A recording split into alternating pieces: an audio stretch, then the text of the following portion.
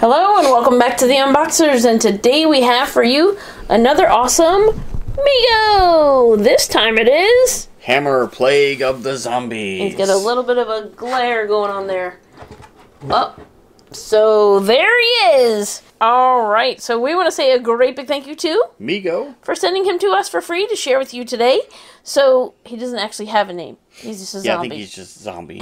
Zombie number one. Zombie number one. Yes, that's me. See me in the credits. So there's the artwork on the side. Super creepy. And he is from the horror collection. You always see that in the corner from which collection they are from. But if you were wondering, of course, you know, he doesn't look like he comes from any other collection. Yeah. But, ooh, there you have some of the... they all look like zombies, but for some reason I don't think the other two are supposed to be zombies. But look at that. Super creepy. And he is an official Mego. He is an 8-inch action figure with 14 points of articulation. Alright, so we're going to go ahead and very carefully take this zombie out of his packaging and give you a closer look. We'll be right back. Ooh, and there he is out of the box. Super creepy. Let's take a closer look at our zombie friend.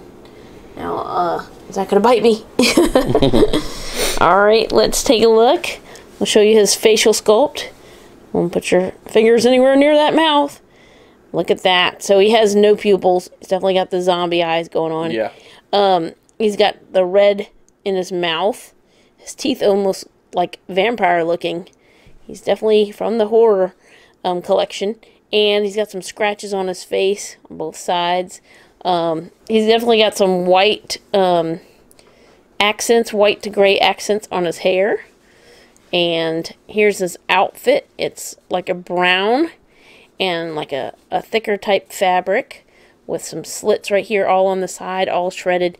And his collar is shredded around there too as well. And then, so he has a shirt and then he has a skirt. So, that is interesting. Maybe he is a monk. Yeah. So, and then you can see his hands are gray as well. And then he does have the Velcro, like the Mego figure, so you can, so it will allow you to remove his, and see that he's an official Mego. So, he's definitely got the gray skin. You want to show off his articulation? All right. At your own risk. Okay, so let's take a look. So he is going to have the 14 points that the Megos are famous for. So you have the head, the shoulders, and the shoulders will extend as well as rotate.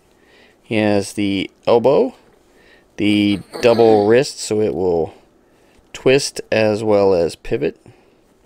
He has a point at the waist. It's going to be a little restricted, but he does have obviously articulation at the hips. He has at the knees and of course the ankles. So very cool, and loving these new Mego characters that are coming out. So glad to add him to the collection. Okay, so there's one last look at our zombie friend from... Yes, from Hammer's Plague of the Zombies. We want to say another great big thank you to... Mego. For sending him to us for free to share with you today. And we wanted to let you know that Mego has re-released like a 50th anniversary of their world's greatest superhero action figure line. That's the DC superheroes that were made famous back in the 70s and 80s by Megos. And these are going to be in replica window boxes just like they were back then.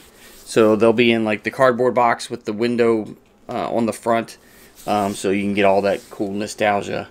And if you hang on just a second, there'll be two graphics. One that'll show you where you can pick up Megos out and about in retail if you're out looking for them, and how to connect with them online so you can see all of their awesome action figures.